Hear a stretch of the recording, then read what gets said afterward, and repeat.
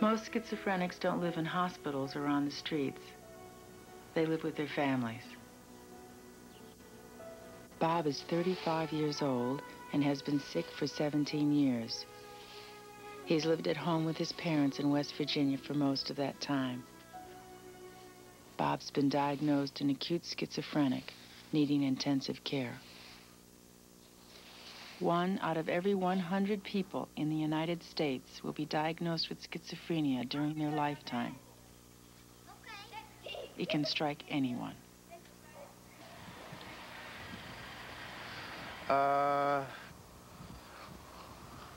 Phil Grillo made me a steak dinner once, but they didn't do anything to him. Schizophrenia does not mean Bob has multiple personalities. He has a physical disease of the brain. Nice day out, huh? Yeah, beautiful. Spring is going to be here pretty soon. Yeah. You like being outside? Uh-huh. Beautiful day. Think we'll get a little snow? So, Bob, this is your room, huh? Can you tell me about some of the things you have in the room? Chair is from the St. Elizabeth Union Mission and from the Spencer Mental State Hospital where I rocked for 6 months, 2 years and 6 months respectively. This is a new bike. Dad tried to sway my eyes when I was depressed. Tried to put a bike in here so we could get some life, you know. And this is a radio, cigarette case, and the holder in ashtray, and this is a TV. Could you tell me about the trophies? Are those things you won? I was an excellent bowler and a Latin scholar in high school and college. This I got from Nelson Burton Jr., an average of 195 in bowling. This was from the Forensic League. Seal of approval. Bob was once the captain of his high school's debating team. He now experiences extreme thought disorder and talks in a disconnected jumble of words. I know how to angle myself with the rest of the men, do you see? That's why I did that to Sue. That's why I did that to Aunt Ethel, you know. And I wanted Fritz and all of them to know, the praying mantis and the spider and the grasshopper, to know that I think it's very important that we act badly, but I think it's very important that we act in reality of what makes the world go round. You know, you're liable to go sliding off the curb into your death on a man that can't control himself. So really, the endless wins,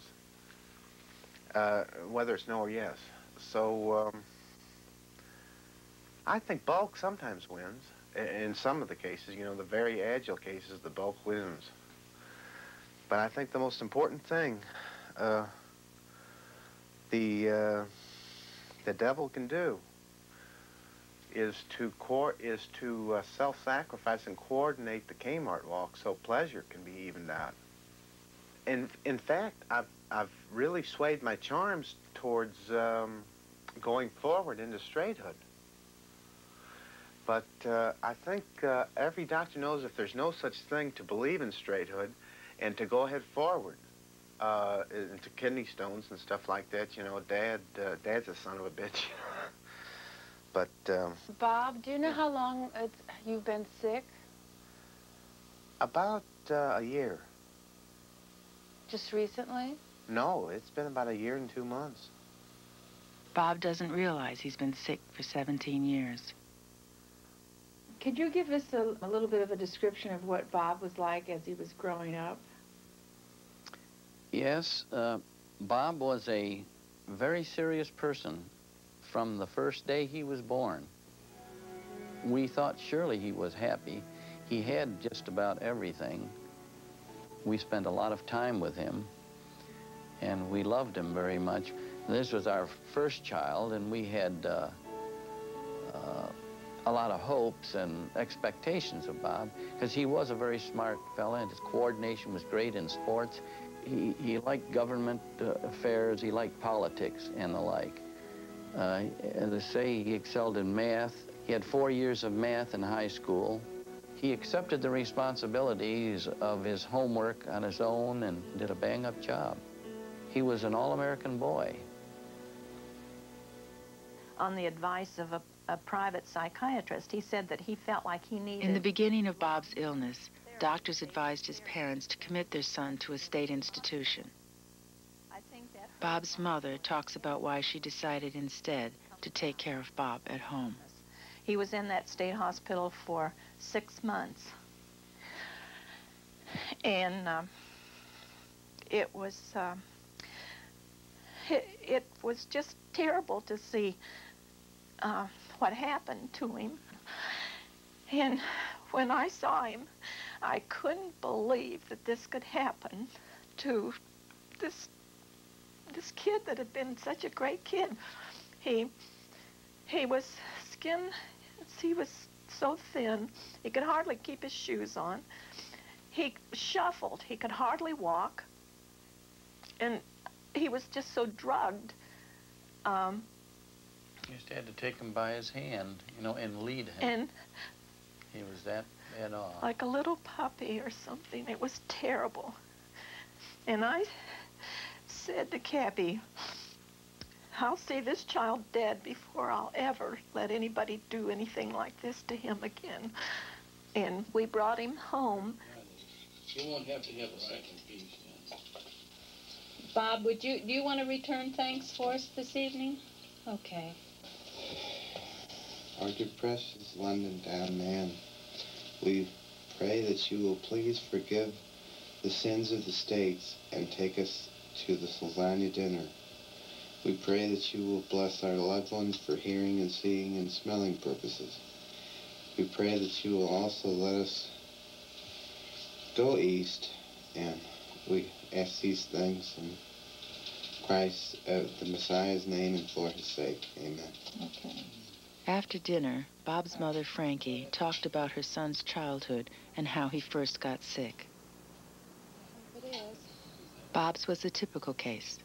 Schizophrenia struck him at age 18, during his first year of college.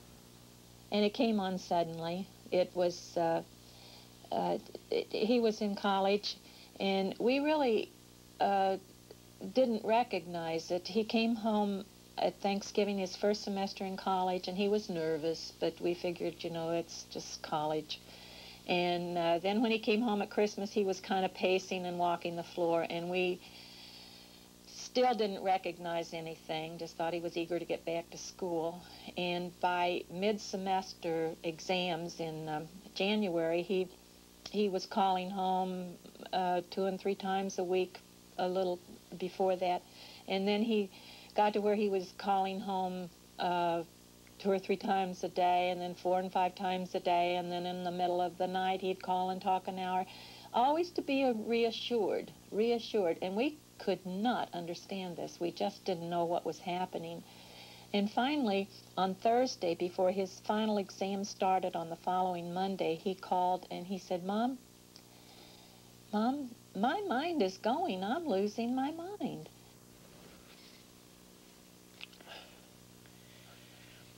Are there some things you'd like to do? Yeah, What would you like to do? most of anything.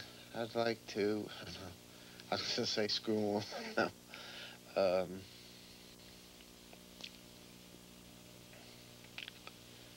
Be with the Cowardly Lion. In the following September, he was hospitalized for the first time. He was in a private hospital, and he was in there for about 5 weeks. And that's when they started giving him Haldol. And then we saw the reports at the plant where my husband works, and that's when we found out what he had, was through the insurance papers, and on there it said acute schizophrenia. And we didn't even know what schizophrenia was. Well, of course, now we know it is a disease, but back in those days we didn't know this. And that's very hard on the parents when they learn, when you have a doctor telling you because of something you did that child is ill, and it's not true. Scientists and doctors do not know what causes schizophrenia. Is an encephalogram. There are several theories for the onset of the illness. Schizophrenia often runs in families, and it may be inherited genetically. Yet, as in Bob's case, There is no history of mental illness on either side of the family. I think those bats and the witch and Cliff were really my father, but the Tin Man wouldn't let me date my father. Too big, you know. Some scientists believe in biochemical theories that there is something wrong in the metabolism of the brain. So, I think the monkeys and the men are mixed. Some doctors believe that viruses attack the brain, possibly during the pregnancy. Abnormalities in a person's immune system, developmental theories of early brain damage, even stress theories in which a person goes mad because he cannot cope with the pressures of his life. But all of these are just theories. Schizophrenia is not curable because no one really understands what causes the illness. I think we need to fly over the Atlantic Ocean. That's what we need, yeah. You feel more like doing something? Oh, yeah. Bob's father, Cappy, decided to retire early to devote more time to his son's care. But I think as time goes on, it's smart to lay off medicine. You don't like to take the pills? You think you could ever get much better if you don't take medicine? It just depends on how I could hit the golf ball. One of Bob's symptoms is the need to walk, to release his excess energy. Bob once walked out the door of his home in West Virginia and was found by the police several days later. He had walked all the way to New Jersey. And so every day, 3 times a day, Cappy drives his son to a shopping mall. The Kmart is Bob's favorite place to go.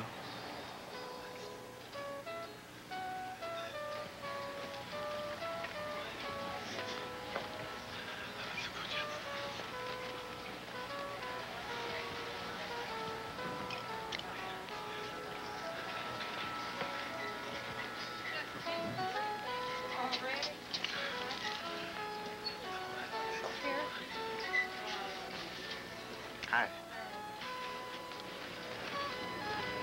Oh, Bob. Yeah. Oh. Are you just walking, or are you You know, shopping? I just love to shop. Don't let us hold you up.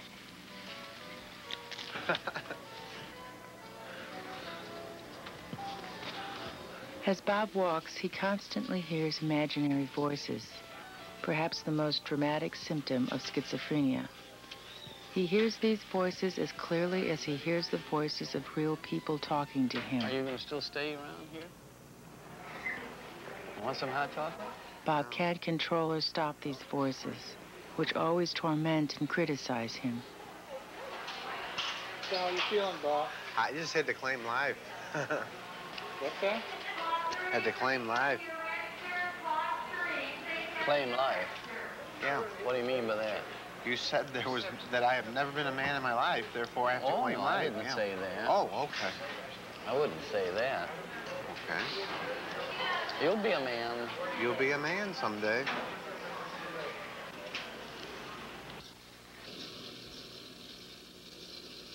Bob is one of the 40% of schizophrenics that don't respond to any drug treatment. He's been given Thorazine, Stelazine, Haldol, Moban, L'Occitane, Prolixin, Meloril, and Navaine. But none of these antipsychotic drugs have made Bob any better. Oh, he tells me to buy that. Bob is about to start taking an experimental new drug called clozapine. It's considered a last hope medication for schizophrenics who have failed to improve on all other drugs. But there is some risk in taking clozapine. The medication can, in some cases, have dangerous and even fatal side effects. We want it to work so badly, but yet you always have to remember it may not help Bob. It may not help Bob, or he might develop the side effect and not be able to take the medication. If he can just be happy and have an attitude of just wanting to do something, or wanting to go to school, or even being able to watch television, or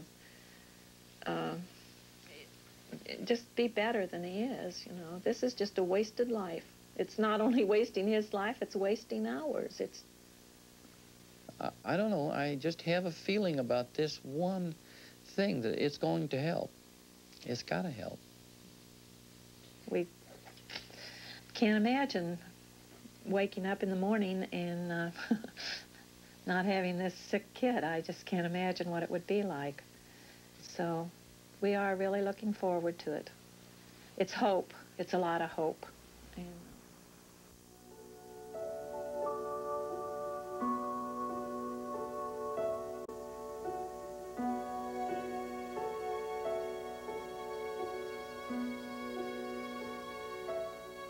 Bob didn't get better.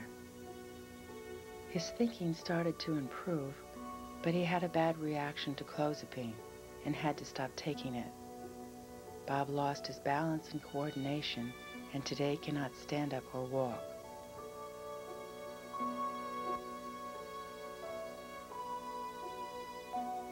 After struggling with the illness for 17 years, Bob's mother and father finally decided to commit their son to a small group home where Bob will receive the intensive care he needs.